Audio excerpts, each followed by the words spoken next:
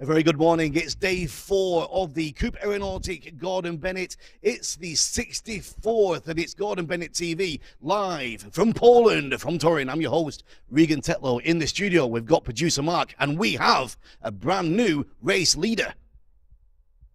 Hello, good morning. So after a long night in low altitude, now we start to getting warm a little bit. It's now 70 degrees in the basket. It's the best time to get naps and relax now. And the balloon is full. We are still climbing. So and we are flying over Alsace area, Mulhouse. We left the border of Germany with the Rhine and France just over there.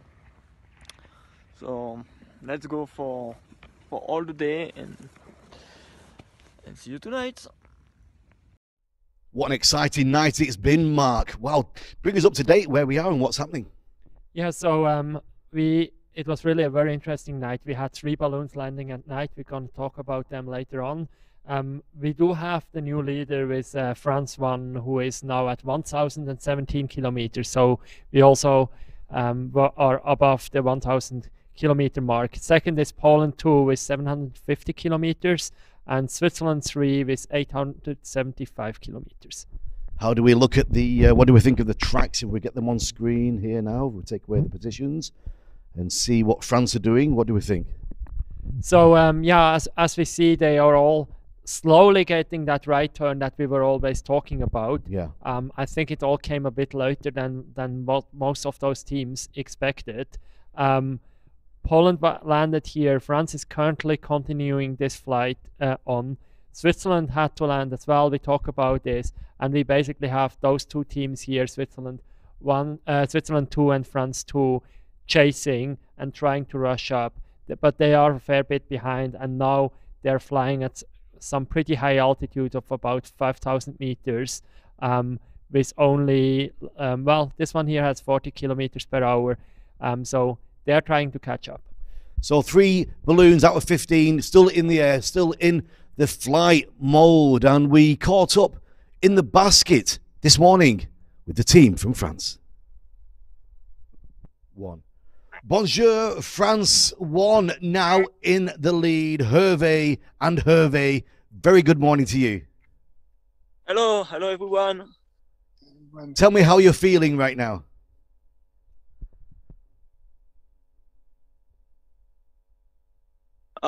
So much better. So we need a cream for the sun. You're getting a suntan, yes? Yeah, we need cream sun. So round about 1,000 kilometers now. 3 nights in the air. Are you feeling exhausted? Are you feeling awake? Tell me how you feel. At least we have to feel awake because the race is not finished. We still have 2 concurrents, even if it's France too. We play for the nation, but of course we are very happy. But keep it on the race, and everything will be decided on this evening or this night. So still a long day ahead for you. It's never long. It's always a pleasure to fly, especially with this condition. You're feeling good about the conditions today? Any concerns? Yeah, we are feeling good. It's warm and sunny day now, so just keep doing. That's it. And how was the night? Good. We are flying low. It was a wonderful morning in south of Stuttgart with some hilly, with some cloud. Was great, but the beginning of the night, of course, was not so pleasure with rain.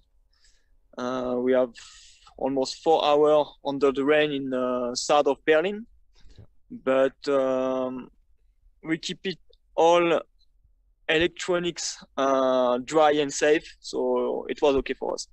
Okay, well, thank you very much. We're watching the whole world is watching, and we wish you good flights and a safe day together. Enjoy, my friend. You. See you later. Bye-bye. Bye-bye. À tout à l'heure. Ciao. It's a brand new day here in the studio for Gordon Bennett TV, bringing you this exciting action as it develops. What a night we had, and we've still got to catch up a little bit with Swiss 2. Mark, show us and tell us about Swiss 2, what's happening with them.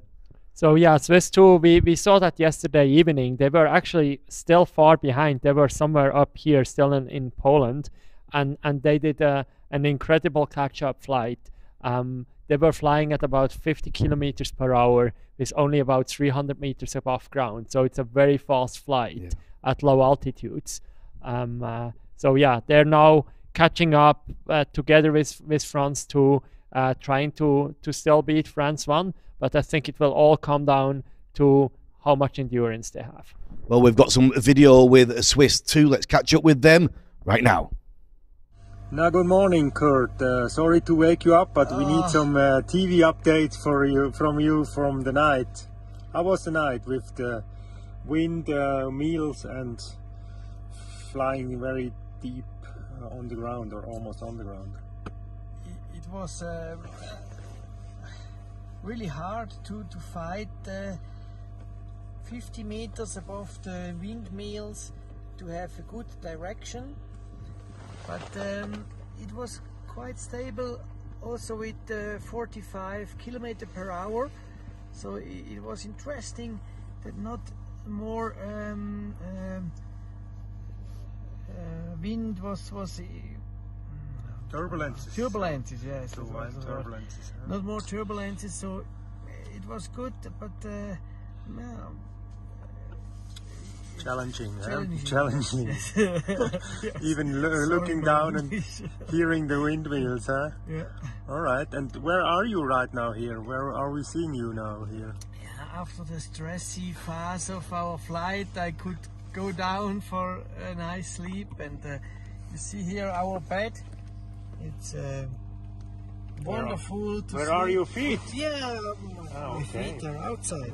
So yeah, here you can see my feet. Okay. Half of my outside of the basket. Here we see the fuel cell, huh? Right?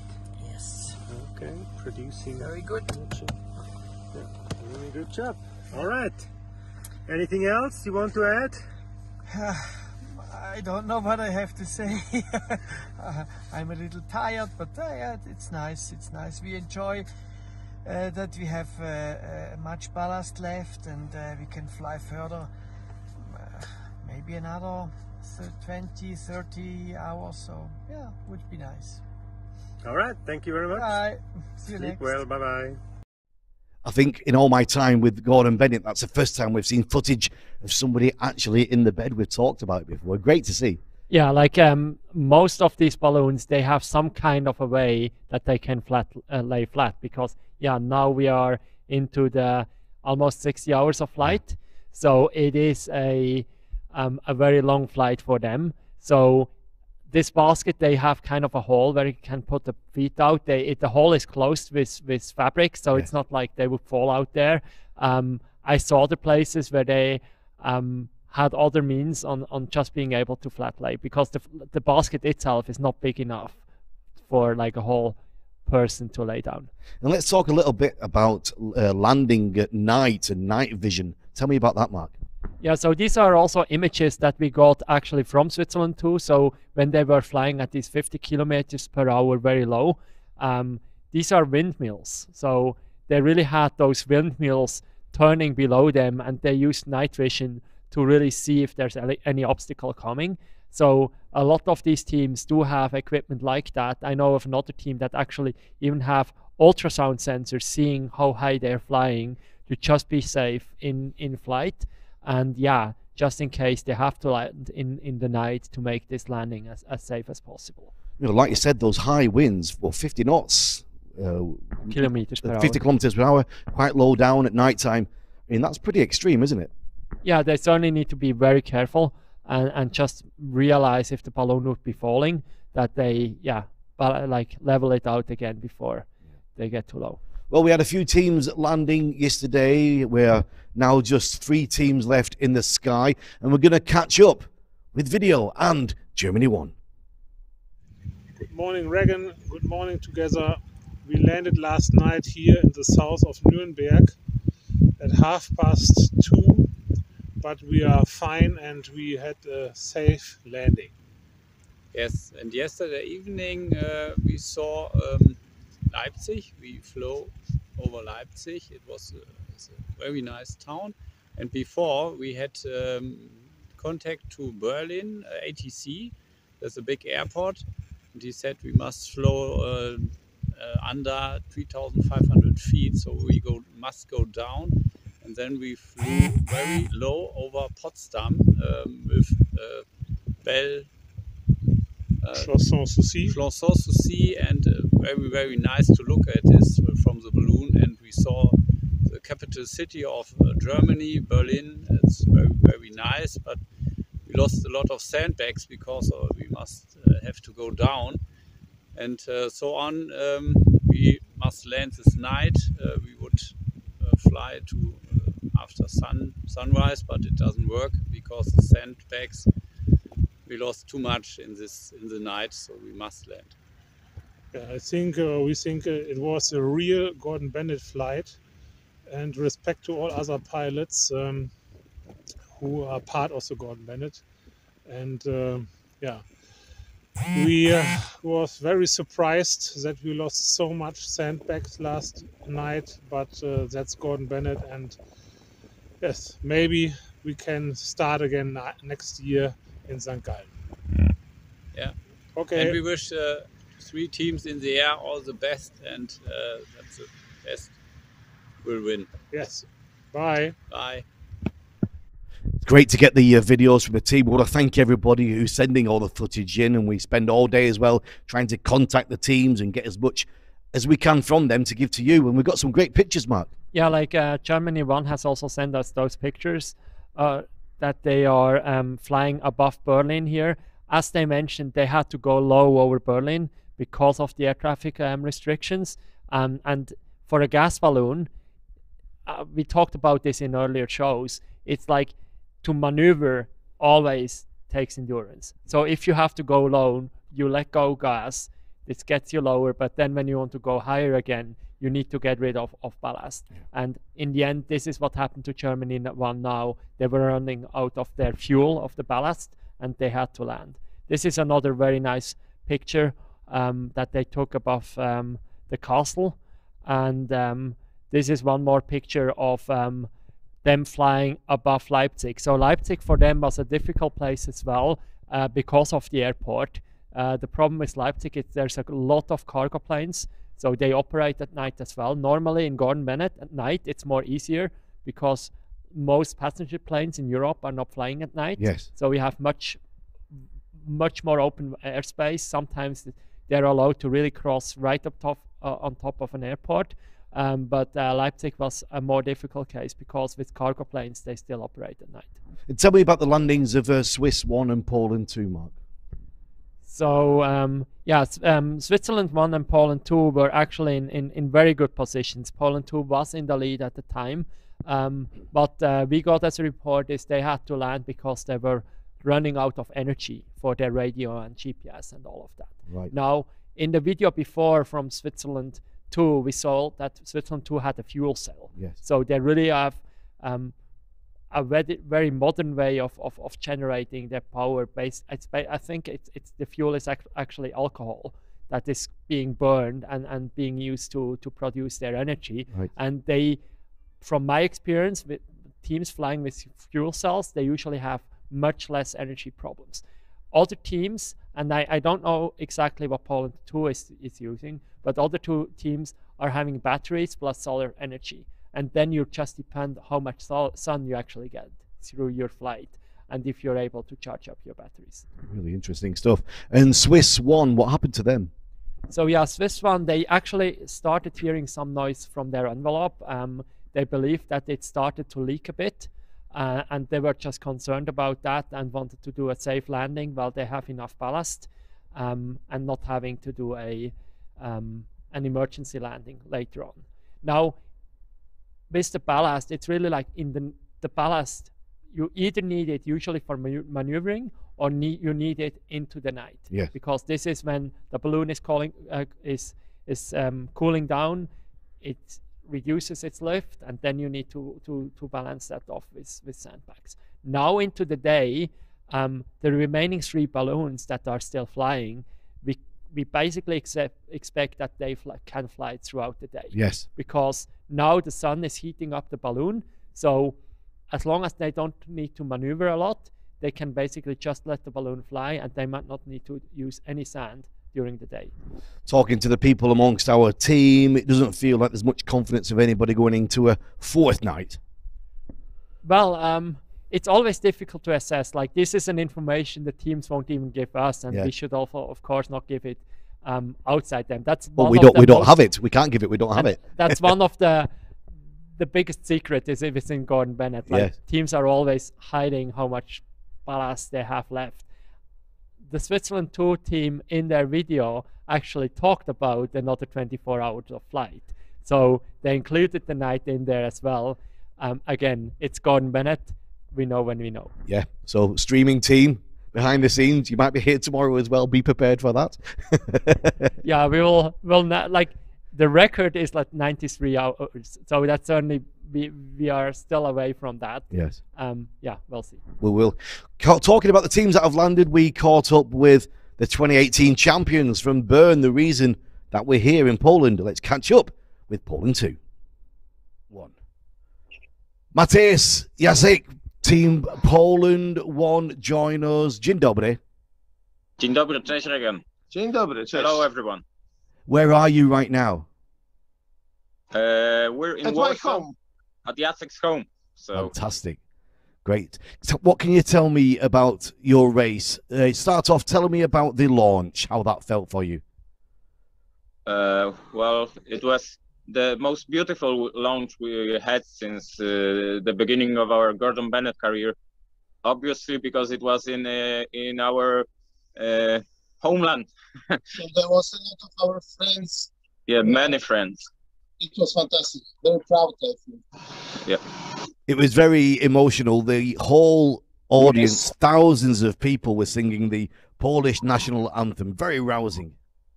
Yes, that was beautiful. Even we were singing while still going up in the air.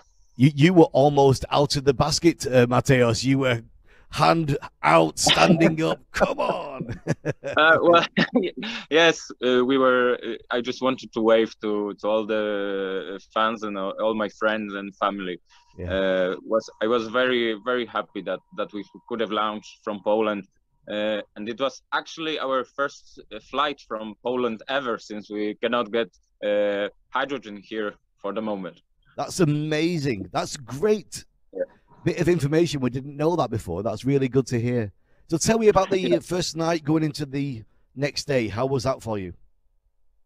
Well, it was quite okay. I think we did a good job in finding the right trajectories. Our plan was to go as much to the north as we can, while not going too much to the east. And in the end, it turned out to be fine. The first night was quite easy compared to the rest of the flight. Yeah, definitely. And you can tell me now about your strategy. You're intending to hold there and then get the winds heading west. Yes, of course. That was our plan, to go to the west. That was the plan from the beginning. I saw some people speculating that we may want to go to Lithuania, but that was never our idea. Of course, it was a difficult task to go to the west for many reasons. Basically, the low pressure area and cold front accompanying it made us. Well, it was complicated to get through it, and later on there was many difficulties along the way. In the first day there was a big problem with thermic condition.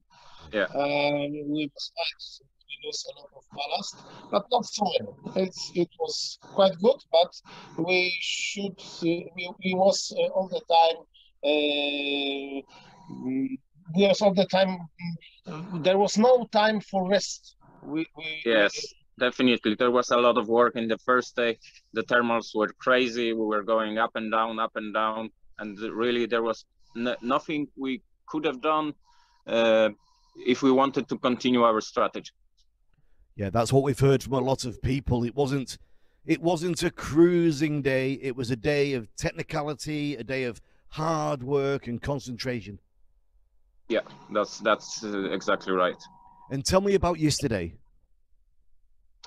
Yesterday, well, yesterday was very good, but also very difficult up to the critical moment. But in the morning, we got a free ride because of the high clouds.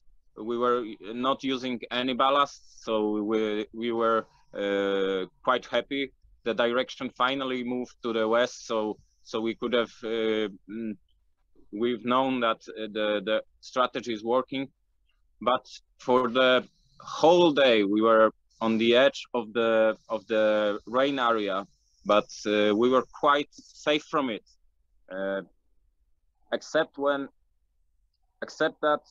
we had the problem for gas balloon. It's very bad when there is sun that is heating up the balloon and it's going up, and then there is a shadow that of the clouds from the clouds that moves it down. So the whole day we had the situation that we either were in sun or in the clouds, up to the critical point where we got so cold and we couldn't really fight it, that we got inside the cloud that was nearby.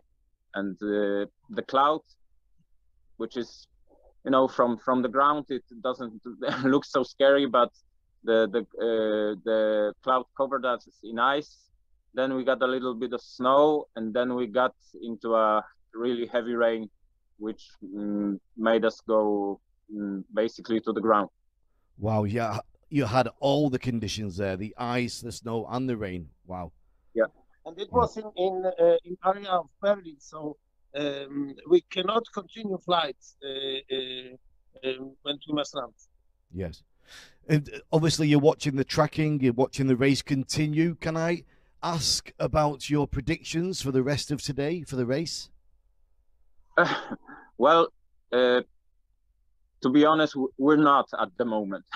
Okay. Because we were very tired, so we just woken up just before our interview, Regan. Yes. And yesterday was lots of hard work since we landed in a spot that we had to move the balloon by hand.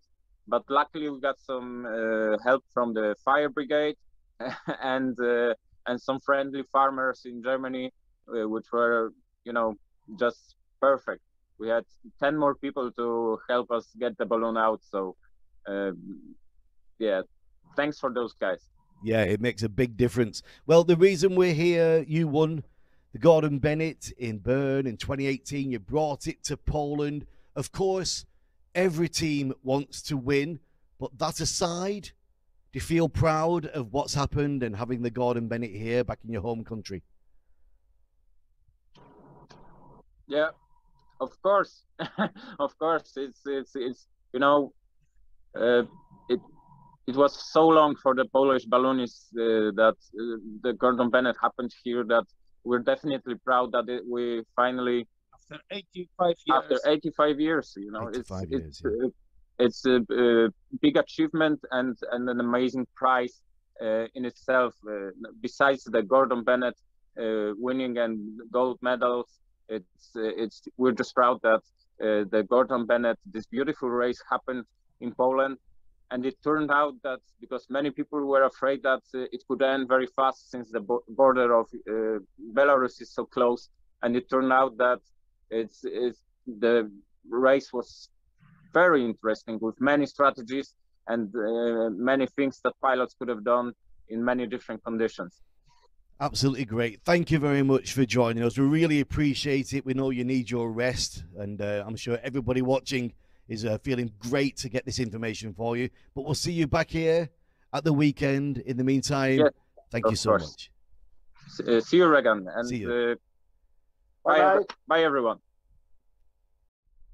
What a great team. Poland 1, of course. I introduced them as Poland 2, but it's great to have them there. Great to get that information. What a show. Mark, what are people saying who are watching? Yeah, there's again a lot of cheering for Franz Van and Papi. Still a lot of questions on Poland 1, Poland 2. Basically, also, can we connect to them and get them in an interview here? We're trying. We are trying all day long. We've got our researcher, Christian, who's spending... how many hours does he start? He starts at like 6 in the morning until almost midnight, trying to contact all the teams and trying to get them in. I'll just shout out of the studio, Christian, what's happening with Poland 2? Have we had any contact with them? We tried to contact, but it's not really. We didn't get an answer yet. Yeah, we're trying our best. We will try and get all the teams to you as best we can. Anybody else? Anything to say? Yeah, there is one comment from Ruth Wilson saying. She has a recommendation for a book title for Kurt, which says Camping in the Sky. Camping in the Sky. Yes, that's a good one. And we had one question on Facebook saying, was there ever an opportunity for the teams to curl around towards Ireland? But I don't think the winds were ever there for that. I think before the race we saw a few trajectories, but that's not taking into account all the limitations of weather. In the recent times, I did not see them. I just run the calculation of Switzerland 2. If they would fly for another 48 hours, which is certainly more than what we expect, and they would actually just land south of Ireland, which, yeah, it's not a blessed place to be. Wow. We just have another comment from Robert just saying thank you for the great race coverage. Oh, it's like...